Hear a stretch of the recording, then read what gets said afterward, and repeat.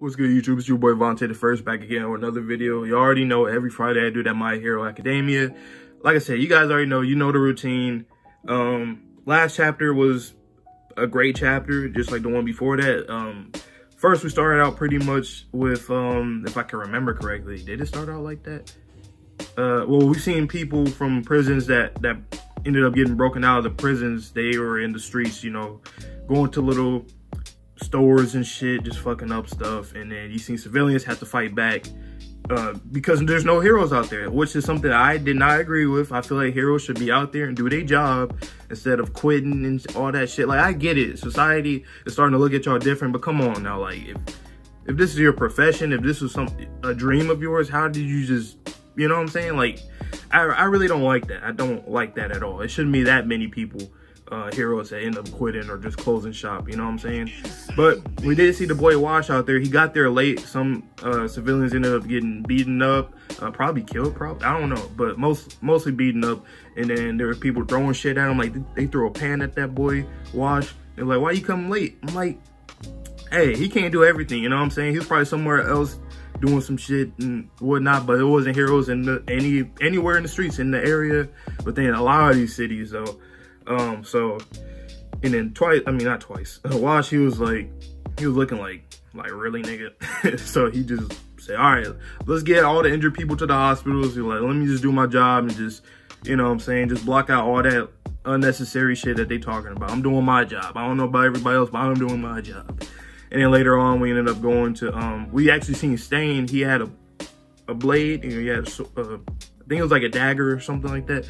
And he out there, you know what I'm saying? I don't know what he's going to be doing from now on. He was just like in a broken down like store or something. So who knows what he's going to do? I mean, there ain't no heroes out there for him to kill, so or not many. So, you know what I'm saying? He might end up helping the heroes now, since he see that a lot of the heroes out in the streets are actually, they're good heroes. They're actually trying to save people. So I think he will ally with them. So that'll be a good thing to see, you know what I'm saying? And very interesting to see him, like I said, become an ally with the heroes in general, you know, especially the ones that we know of that are like more main cast, you know what I'm saying? They're not necessarily side character-ish heroes.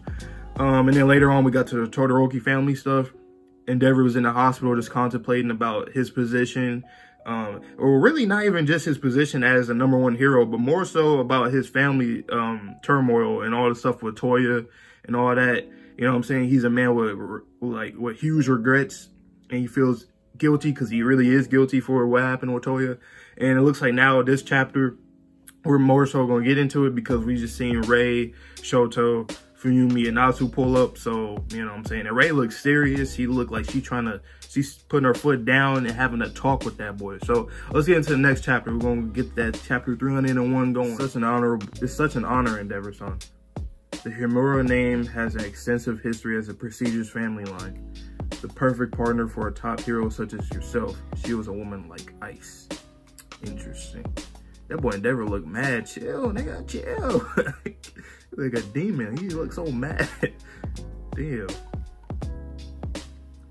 Even knowing that it was a court marriage, she said she would become my wife for the sake of her family. Interesting. So that's another thing, because a lot of us have, like in just My Hero community, have been, you know, curious to see if Giten or Giten, or however you want to say, I call him Giten, if Giten is related to Rei, which is most likely, because now they just introduced that fact that she's from a prestigious family. I think we already knew that, but now that, just me personally, now that I like know that now, you know what I'm saying, it makes sense. He also has like white hair, kind of looks similar to her, and he uses ice, so most likely he's from that family as well, which is interesting.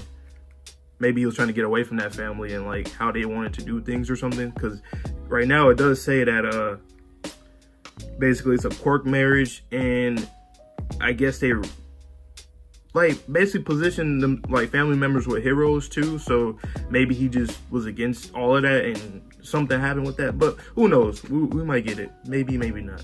But let's continue. I've been waiting ages for you to have a day off so we can train together. Why are you saying you can't do it now? That boy fired up, literally. He got a shirt that says fire on it. I've told you several times already, I'm doing this for your own good. Quite the peculiar case. In regards to his quirk, he's inherited your fire. However, his body is dominated by his mother's genes. Huh. To be precise, he's developed a body that has an aptitude for the cold rather than a tolerance to fire. Damn, so that really is a backfire. No pun intended. So, Toya's body, so basically, yes, he has his father's quirk and whatnot, but he has his mother's genes. Like, his body is dominated by his mother's genes. So, say hypothetically, if he had his father's genes, I guess he would be more like Endeavor. But would his flame still be like hotter and blue? Like, would they? Because if so, that's cool enough, you know what I'm saying? Since he didn't have an ice and fire quirk, that, you know, that works out. That works out pretty well, I guess. But since it didn't, that's like a double down, just backfire. Once again, no pun intended. This method of designing children is a taboo in this generation of quirks. It's better you quit now. Today, he saved as many as 62 towns. With All Might on our side, we shall never submit to evil. Toya, if it's you, you can surpass All Might. For you, Michan. So what if I get burned a bit? I can handle it. I'm the one who understands my body's best. But Fuyumi doesn't like seeing Toya covered in owies, or Toya knee covered in owies. Fuyumi-chan doesn't get it. Girls just don't understand. But I'm worried. I've already decided that I want to surpass him. Dad's the one who ignited that feeling in me. It's crazy, man. But that's too much. It's just cruel. Toya can already tell you want something from the children. No matter how much I try telling him, he shows up with new burns every day. Crazy. He's inherited my foolishness as well. If we want him to give up, then we have no choice. Toya can't surpass him. And now we see Natsu as a baby, and we see Toya looking at it. It's like his hope is just it's just dwindling on him now. Since there's every new child that's coming in, because since Toya's the oldest. Damn, that's kind of crazy.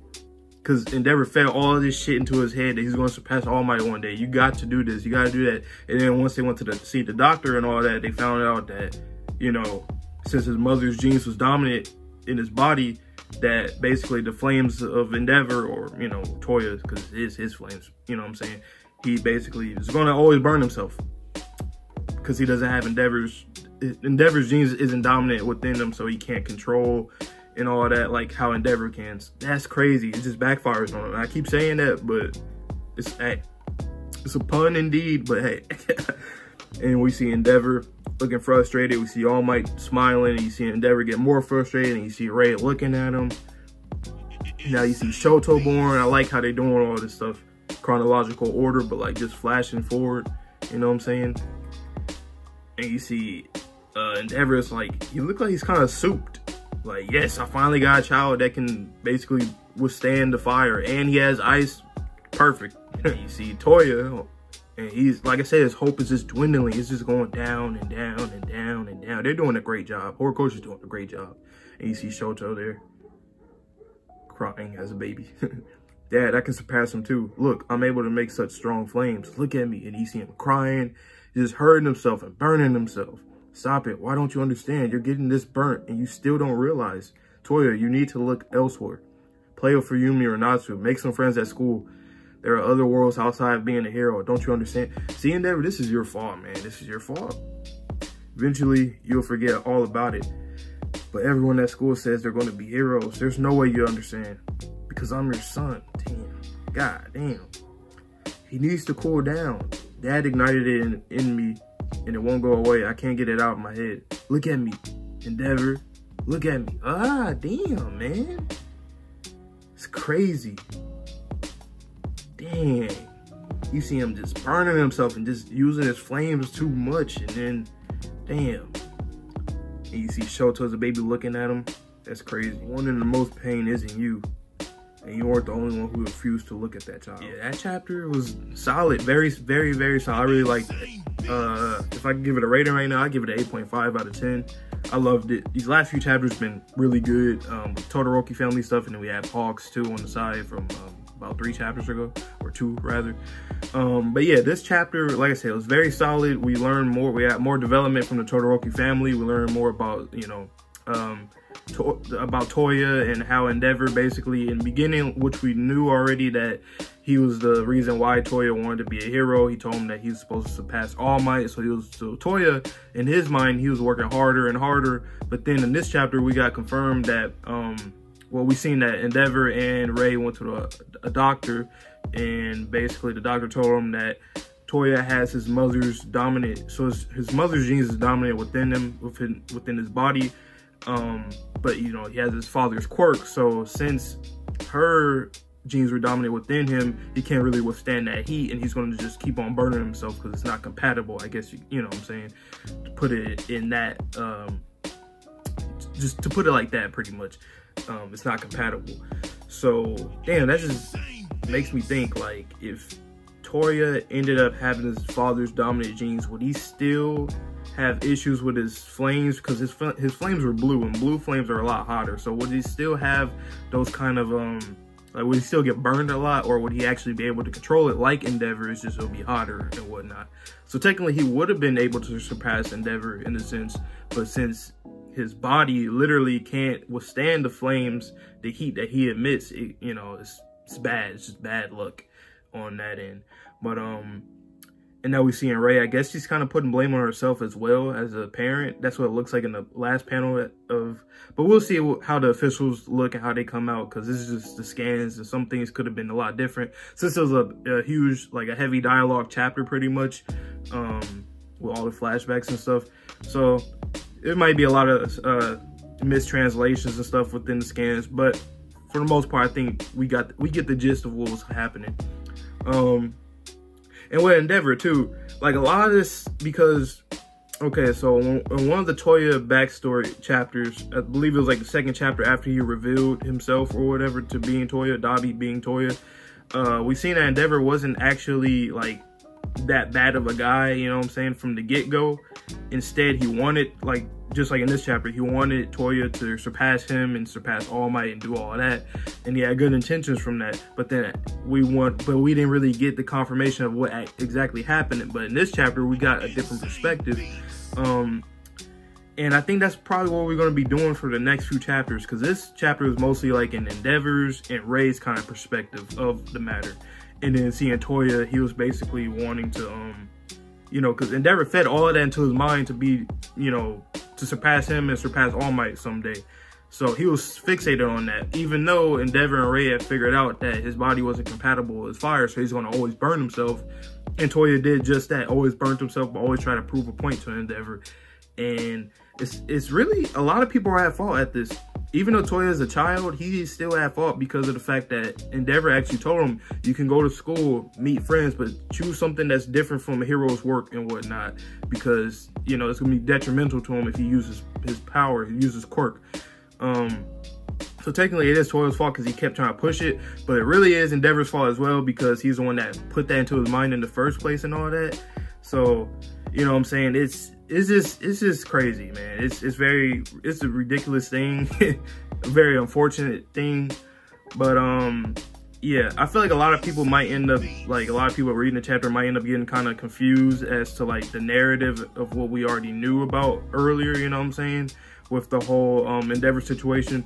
But the thing is, I believe we knew about Endeavor like in the bad light from Shoto, Natsu, Fuyumi not necessarily, but you know, she's a part of it. So, and Dabi in a way, because since it's revealed. So we got all the perspective from those people, like, you know, a whole concoction of their impressions on Endeavor, because they were children when Endeavor was actually like a good person. But as they got a little older, you know, time went by after the whole Dabi accident, or Toya accident rather, that's when they started to, you know, see him differently and stuff. And like I said, they're a little bit older, so they don't really remember so shit, most of their life they probably spent like disliking Endeavor pretty much. It wasn't a lot of time where they actually enjoyed him or even remember his, you know, nice side per se.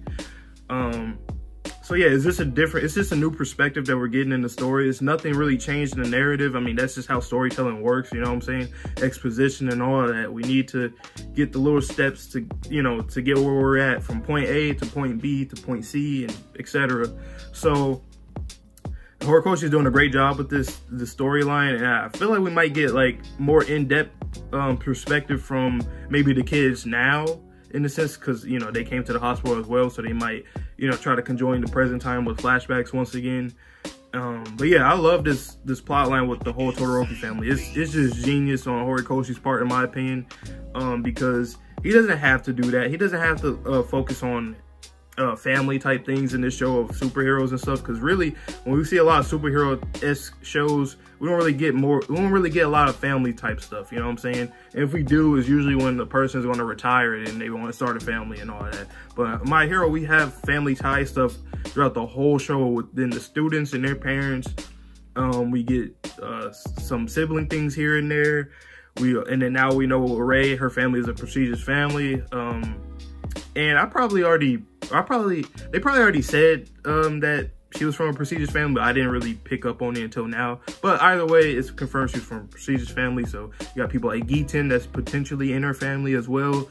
So yeah, family ties everywhere. Then Shigaraki with his father, and then his grandmother, Nana, which she was the 6th user of 146 7th, something like that. Damn, I'm forgetting. But y'all know what I'm saying. You know what I'm saying? But yeah, so Horikoshi does a great job with family type things, and that's something that I like a lot, because it brings characters to life in the sense where they're more, you know, we see how human they are, how like that they actually have lives outside of Heroes' work. And we're getting a lot more of that because Heroes are quitting and shit. So, you know what I'm saying? Even though, like I said, I don't agree with the Heroes quitting and closing up shop. Bad. Here we are. Dabi did his thing. He's, you know what I'm saying? But yeah, so that's pretty much all I got for this chapter. Like I said, it's an 8.5 out of 10, I'd say.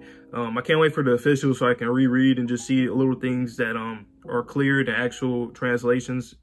If there, you know what I'm saying, if there's like a lot of mistranslations from the scans, you know what I'm saying, we will get confirmation from the official. So yeah, like I tell you guys every video, please just stay safe, stay healthy, stay clean. I'll see you on the next one pretty soon. Eventually, I'll be dropping some new heat, new heat on the channel. But yeah, without further ado, I'll see you guys in the next video. So peace.